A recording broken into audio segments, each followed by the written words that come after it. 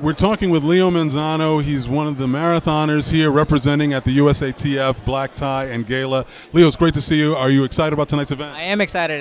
It's amazing just being here in front of all these wonderful athletes, past and present. Is there anybody that you're in particular looking forward to seeing? Well, you know, I just saw Michael Johnson. You know, I remember watching him when I was about 13 or 14, so it's great to be in his presence. Give me a little bit of the background. Where are you from originally? Where's the family at? Yes, so my family's originally from Guanajuato, Mexico. I was born there. My family brought me to the U.S. when I was 4.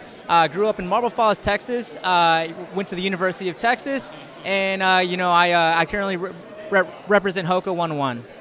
It's so exciting coming into 2016. Are you looking forward to the stars coming out and really representing in Rio?